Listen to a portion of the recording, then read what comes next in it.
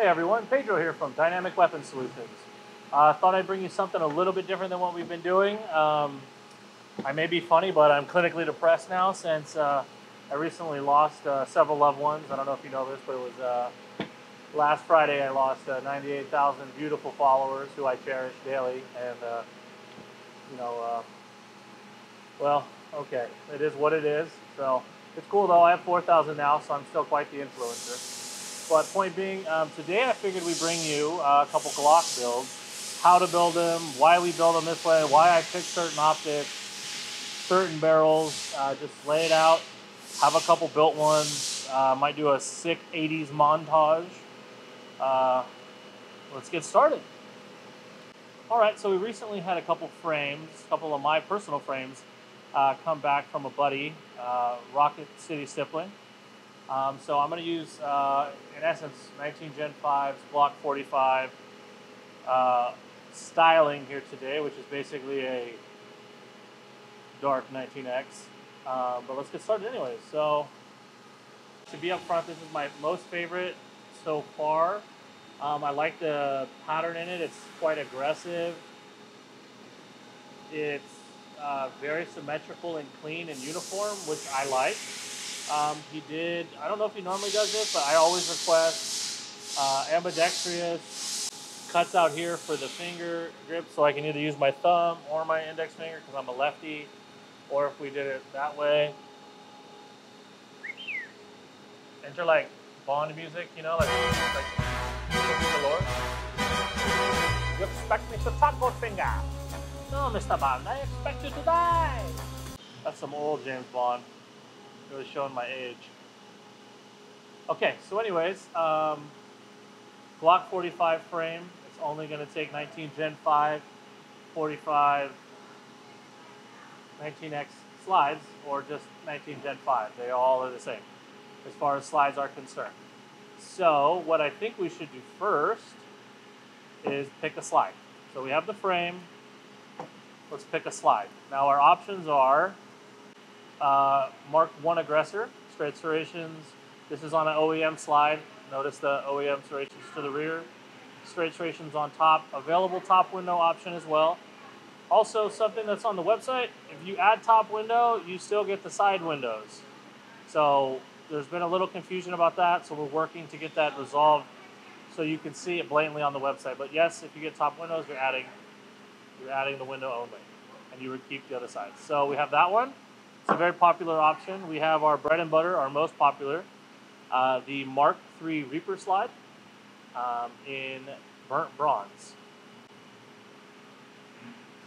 It's a Gen 5 RMR cut with our plate cover chevrons to match. We have the same thing in OD green with suppressor sights on it already. We have the Mark 6 Destroyer slide, 19 Gen 5, with all black suppressor sights, which is what we typically recommend. And I can go over why once it's built. With our actually DLC coated plate cover, which is pretty cool. Took forever, but we got it. So we have that. And then again, another Reaper, which again, we have quite a few inventory of Gen 5s ready to ship as well. But yeah, let's get started. I think I'm going to start with the responder. Glock 45 to me kind of has the outside the waistband carry as well as inside the waistband. And to me, responder, CCW, EDC kind of has the vibe. So let's just go with that. So I'm going to set this aside right here. Imagine, let's get it. We're going to take a block, slide, and plate cover. So here's our 19 Gen 5 internals. I'm going to assemble them in front of you, and then we will put them in. La la la la, save the bags. As they say in Paw Patrol, because I have children, don't lose it, reuse it.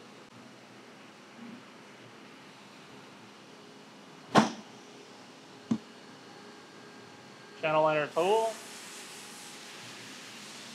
striker assembly, striker spring, striker,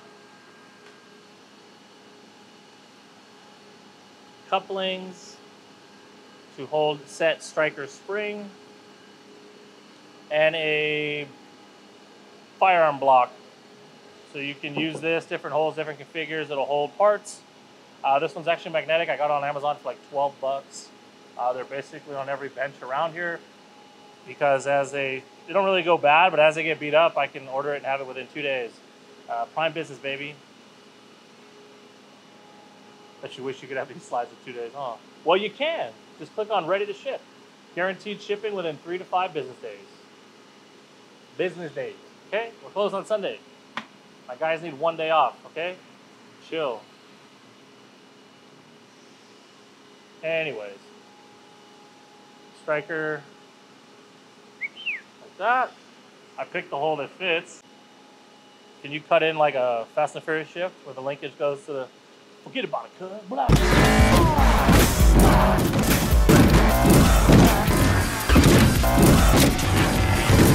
So striker's assembled. Now I grab my plunger, safety plunger spring, blah, insert like so. Set that aside. So again, extracting rod spring. A little pressure. And then the coupler till you hear a snap. Voila. Okay? And then you have the extractor itself. Voila. Gen 5s are slightly different. And an OEM backplate. And channel liner. So because this is a pre-cut slide, meaning it was cut from one of our blanks, a 17.4 stainless. There's no channel liner in here because it's not OEM and it didn't come from block. So we will insert one now. We typically have a little piece here for each extra, like when they connect, you just scrape that off. That's typically what I put towards the front. And then you just insert like so. I will give it a tap or two. Based on my levels and years of experience, I can tell you that's all the way in. So now let's assemble the slide with all the parts you see here. Ideally for me, I like to put the safety plunger in first. Match the hole with the hole. There's a spring. You can see it moving properly. Depth, it's not getting hung on anything. So that's good to go. So I'll take my thumb, I'll depress it in all the way. Take the extractor. You ever seen Apollo 13? Or like any space movie where they dock? Dock. Bam. Call it Deep Space Nine, feel me?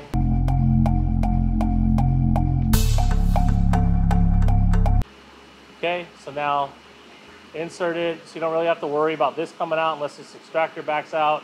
It's kind of locked in there, and then the striker assembly is how I like to do it.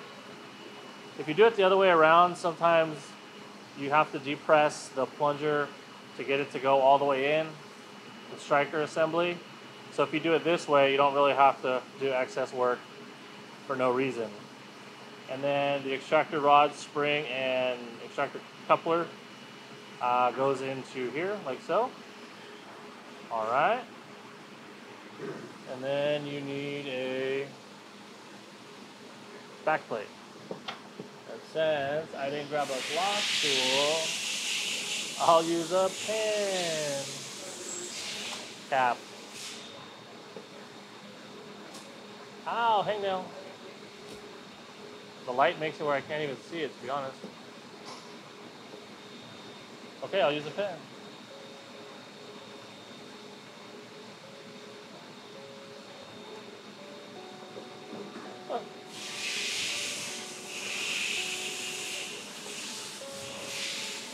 Sometimes it's a little hard, so I just give it a little American tap. Woo! All right, so now we have a full functioning slide. Extractor's moving. Striker came through. No issues there. Extracting is extracting like it should. All is well. So now we'll pick a barrel.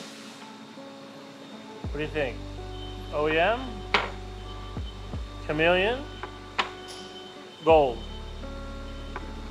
I personally think for this one we should do black. OEM, keep it simple. Just wanted to show you the fit. Obviously we have black barrels some days, but this way you get to see the fitment, to see they work, everything is okay.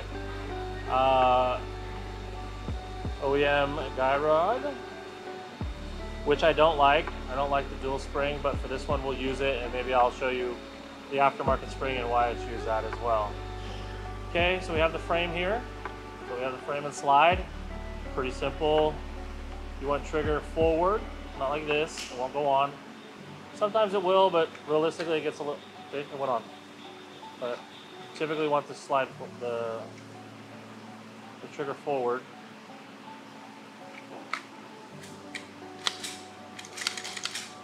Now keep in mind it has no lube, it has really nothing on it as of yet. So there we go. Check it again, no ammo before everyone freaks out. Which visual, physical, and spiritual. Let's get physical. Press. Okay, mechanically it seems to be functioning. Okay, there you are. Now we can go a step ahead. What I'm going to do now is install a trigger. These are kind of things that I would do on my Glocks and just leave them after, but let's get to it. So a lot of people have problems with this, especially newer shooters. So take your hand like this, slip it in, pull back, depress, put forward with your thumb, forward is the trigger. Mon ami, look at here. Now it's off. Pretty simple. Again, I also safety checked prior to doing that. You saw it here first. Here's the frame. We already disassembled the both. Let's put a trigger in this guy. So you'll need a block, a Glock, and your sock, full sock check. This is an Overwatch Precision DAT trigger. I personally like these, Agency. And my all-time favorite, Fowler's, but they've been doing their 2011, so they have stopped production on the other ones for now. There we are. So let's go ahead and set this aside. They have a Glock tool where you can kind of just press down and you're good to go. I'm just going to use this though because I didn't want to pull from all their stuff. So you want the bag release. Okay, you want the mag release facing up if you're right-handed. Whoop.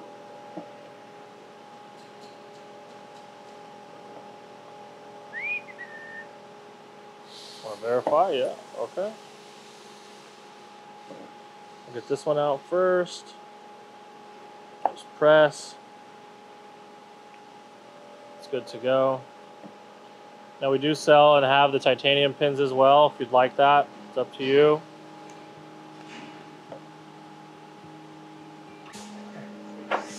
Okay, so like I said, you want this mag release side up. I like to stick my thumb and index finger in here with my thumb to kind of wiggle the mag catch and release. And then I either can depress, or what you can also do too is you can tap it, magic tool, and it will come out. no problem. Voila. There's that with this. Just a simple punch. Again, you can find those on Amazon for 30 to 40 bucks and you're good to go. Pull the back here. It's gonna pull up the locking block, which is right here. It's gonna pull up the trigger and the ambi mag release catch stop, and then the OEM trigger assembly. And again, now all you have is a frame. So we'll set this down. It's important to note that this OEM trigger is trash, but more importantly, as you release this guy, how it goes in. So it catches on this little hook right in here and then slips on the inside on the Gen 5s. The spring and mechanisms in there are already good to go. And then note that they have a little grease on here. Like grease lightning. Hey, yo, Sandy. What are you doing here? I thought you were supposed to go back to Australia. Sorry, I just watched that with my kids. By the way, not appropriate to watch with children. It's like a dance instructor trying to hook up with a teenager. And everyone's just chill with it. Different times, I guess. Just smoking in their parents' house, drinking drinks. I mean, we all did it, but like, chill.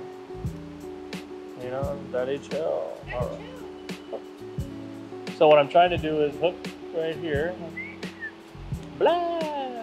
There we go. Aftermarket trigger install.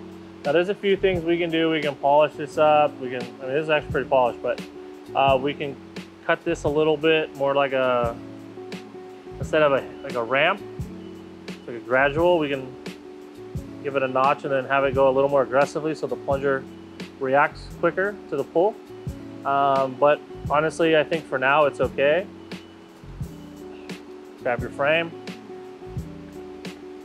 I'm not really wanting to show you guys how to modify because that's not okay. Can't do anything like that. But I can show you how to install and have fun, apparently. We're going to slide this back in here. Okay, just the way it went. Push the locking block back in. You press this down. We're going to lock the rear. All right, to the rear. And even if you don't have a hammer, you'd be surprised what can be facilitated to make a hammer. I mean, I have a hammer, but my point is, use what's around you.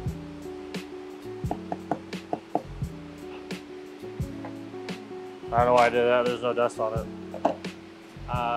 OEM part. Now I'm going to put it in from the opposite way. Pull the trigger forward. I heard a click, so I know it's chill. All right. Again, hammer or your other base of your screwdriver. Say my good stuff. My snap-on's over there. You can wiggle it a little bit and give it a taparoo.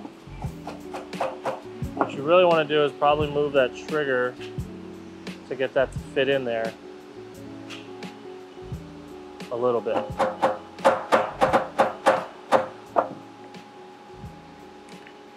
Sometimes it just takes a little bit of work.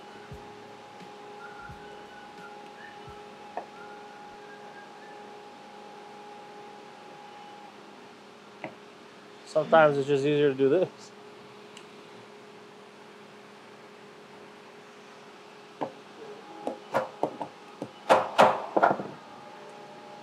All right, let's take 742.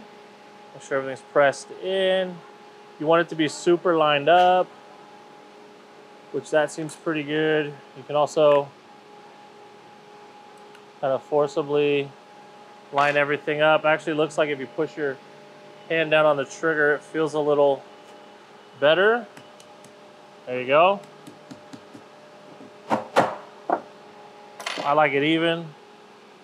Steven.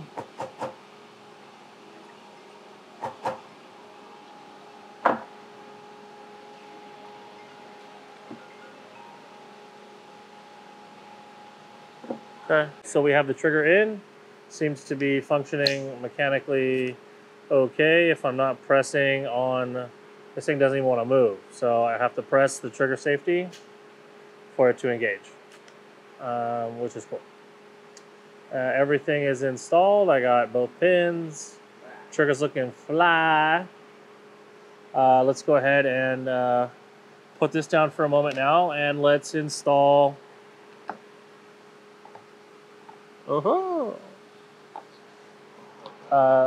Optic. So I'm just going to use this. This is one of our show models, a 407C. Right here. Nice little press. We cut to a depth of 0.145, give or take a couple human hairs, but perfectly normal and standard in the industry. Some people cut a little more shallow, but then I think it throws off kind of the, you really want to go as deep as you can. Just a couple people, again, mostly inexperienced people, which is fine. When you get an optic cut, it does drill a hole into the extractor rod area, which is, again, perfectly normal based on the screws you use and everything. You shouldn't have an issue. There are a few companies that do one long, one short. If you mess those up, your extractor rod won't move, and you'll have failure to eject, stovepipes, and all kinds of issues. The way to test that, if you're not on a live range, which, you know, I mean, you can defer to which way you prefer. Oh, that was clever. But you back out the screw a little bit, and you can rack safety dummy rounds through it, and it should start to work again, and then you can go test and lock down. But again, both of our screws are at the same depth, so that shouldn't be an issue with us. But things happen. People don't use the Trigicon ones ever. That's for MOS. So I guess if you have an MOS, do that, but that's not what we recommend.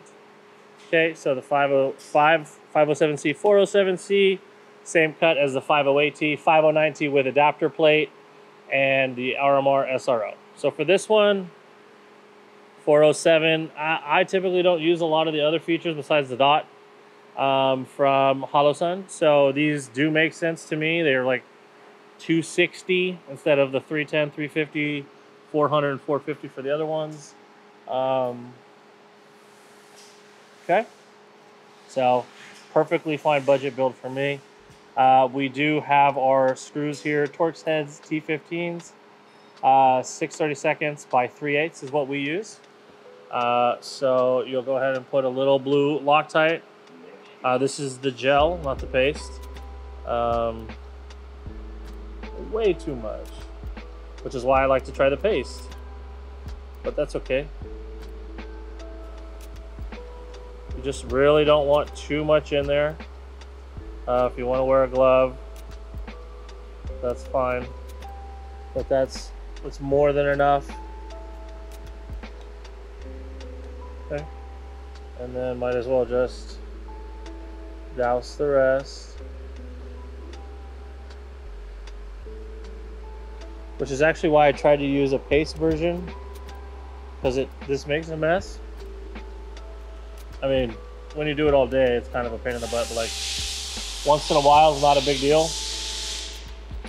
But so it's a T15 head. This is actually from a Wheeler Kit Master Gunsmith set. It's like 90 bucks again on Amazon. Butterfingers, caught it. I'm gonna go ahead and tighten these down. Okay. I go to where they're hand tight, and then I typically will just do a tad more. Okay. Doesn't wiggle. Wiggle, wiggle, wiggle. My money don't jiggle, jiggle. It folds. Okay. If you want to be to spec though, which I know there's a lot of people out there that do. Again, this is a fat wrench from Wheeler. Pretty cool. set to about, it's a little high. Must use it on something else. I'm going to set it to 15. You can do 12 to 18 foot-pounds.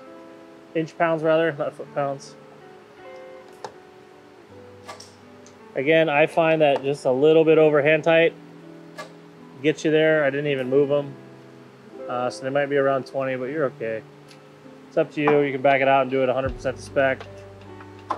Full hold on Loctite in 24 hours. Pretty good hold in about 20 minutes. It's up to you.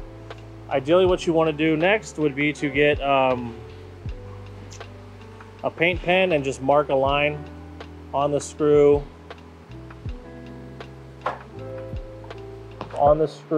And on the optic. So if they do start to back, you can see it. And we can either torque down again or see what's going on. But again, you really shouldn't have an issue. Sometimes you do. Maybe you didn't use a new Loctite. Or maybe you used the paste and it didn't work out. So then they thought you were a piece of shit and didn't know what you were doing. But seriously, don't use the paste. It doesn't bind as well. I ended up having to read on it because I did buy some of that for a little bit. Full disclosure. And more people in the actual showroom had issues one particular day. So of course we reinstalled everything, used the proper, and we're good to go. But you live and you learn. About 3 people had issues. All right, so then you take the frame, Glock 45, Overwatch Precision DAT trigger, sick as fudge on a Sunday. Trigger forward, voila. All right, now we use black sights so that when you are looking at a target or whatnot, this is an older model too, by the way, the V2. That's why we kept it in green. It's too bright. But I like it because it kind of makes the sights fall out of what you're looking at. So you can focus on the dot, which is the primary reason of the sights. So all's to me, and I believe the industry's starting to think this way, but I'm not going to speak for them because, you know, why not? Night sights only ensure you see the sights, not your target. And these, the whole purpose of the whole purpose of a red dot is to make you target oriented. So you look at the target, you engage, and you bring the dot to it. You don't have to shift and look at the dot and try to put it on there like this. You literally simply look, have your 0 and everything configured, and you take the dot to it and engage. So that's one of the reasons I like all black sights. Okay, so again, back to the sights. So I like the all black sights. We do have night sights if you want them, but based on life and experience and FBI data and everything else like that, what you would find is you need a light on almost everything you run with the firearm. I personally do it whether it's competition, setup, or not. So then you'll, through the magic of rendering, an X300 light. I like the A, 1000 lumens, it's the Ultra, so it just slides right on. Okay, so you notice it's a little loose. This one was set up for Glock. So what you can actually do is just put a little black electrical tape right here, and boom, even all the way to here, and it'll thicken up just enough to make it so smooth and buttery. Hiya, Uncle Roger shoot 45, and then boom, you have your light. So now you have plenty of backsplash, whatever you're looking at, to engage, to not, momentarily. I don't really use this. I'll engage with mainly my thumb, and then as I come off, I'll use my index finger here to roll it up. But I don't know if you can see this. You can look. So you have target identification and or threat target, whatever you want, and you have plenty of luminescence still blasting back at you to see.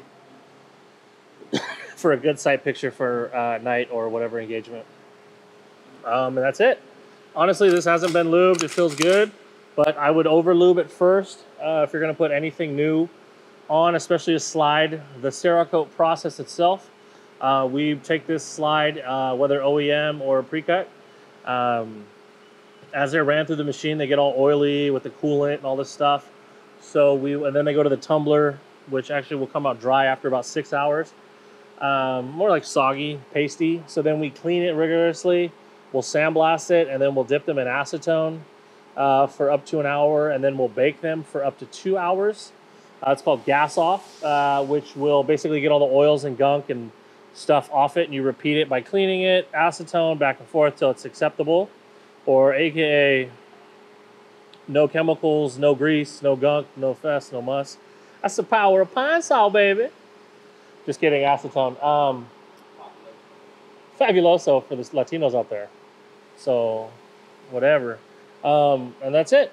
So, over lube it because it's going to come in dry. We used to lube them, but then we got yelled at because people would get upset that we didn't use their lube to lube their gun because we don't know them like that. But I really like this slide in all seriousness. I like the knurling. I like the design. I mean, I made it, so I guess that makes sense that I like it. But it's very clean. A few people actually copy it, which is, I'm supposed to, like, means I'm doing something right, I guess. So that's cool. But it's plenty of texture. This is actually one that's pretty well used in the military and law enforcement. We've actually had a local officer, I'm not going to mention names, of course, but we've had a local officer getting into a shootout with this. It ended up being a good shooting. Full gun that we built. It was like a shot from like 25 yards, one-handed.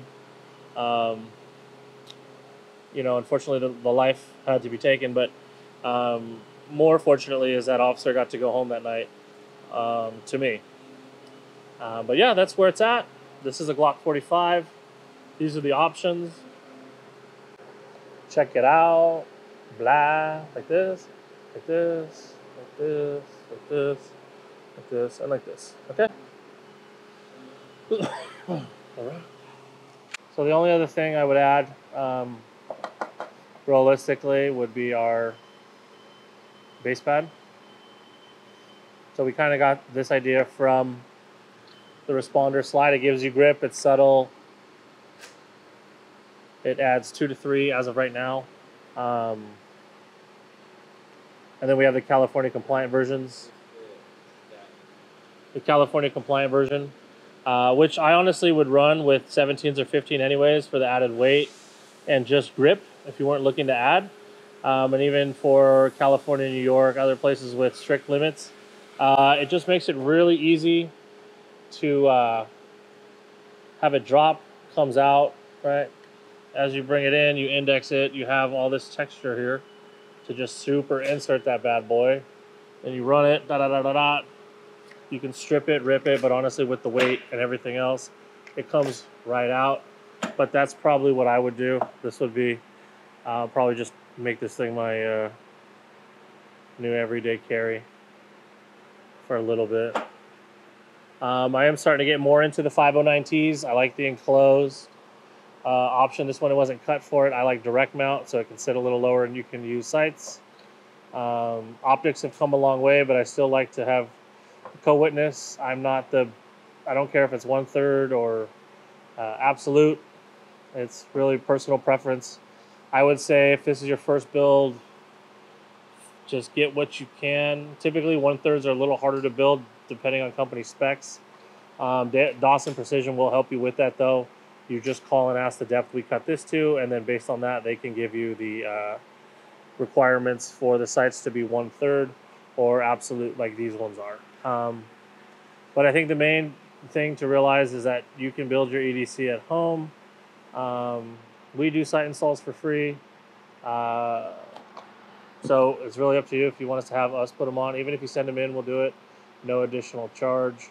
But yeah, that's pretty much it. This is a ideal EDC and also in outside the waist, exposed carry and a Safari Land holster so you have some retention. This is good. I mean, this needs to be lubed, but other than that, it's ready to run these streets, partner. Yeah, that's it. So whether it's in your Safariland holster exposed or inside your waistband or in a backpack concealed, this is pretty much, to me, an ideal setup. Again, I like the 509Ts. I don't know if I already went over that, but I like the fact of it enclosed. I'd add a little black tape right here if it's loose, like it is, just a little bit. That would get rid of that and it wouldn't even bother you. Couple of our base pads and you're good to go. So yeah, again, you know, we did recently just lose our Instagram page of close to 100,000 followers. So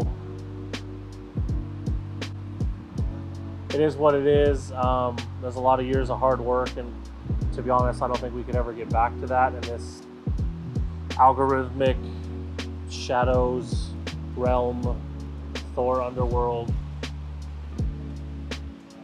What are you doing, Rib? Shop dog walked by. But it is what it is. We're gonna push on. It's dynamic_weapon_solutions for right now.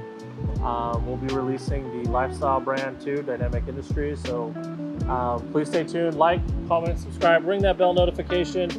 We still do have the YouTube giveaway going. Every 1,000 followers, we're gonna give away a slide or some variant of it. We also have on our Instagram the PS5 Ultimate Summer giveaway. Every $100 spent on the website enters you in a raffle for the end of September, end of summer. We're gonna add something to it. I'm gonna go buy a big screen TV, so it's gonna be PS5 and TV now. We're gonna keep, as it keeps growing, we're gonna keep growing so we can hook you guys up really, really well. But stay tuned. We might as well just do a giveaway on Instagram too. Every 1,000 followers, let's do something crazy. Let's just give back to the community that supported us for a long time and help us get where we need to be. Stay out, more videos coming soon. Peace.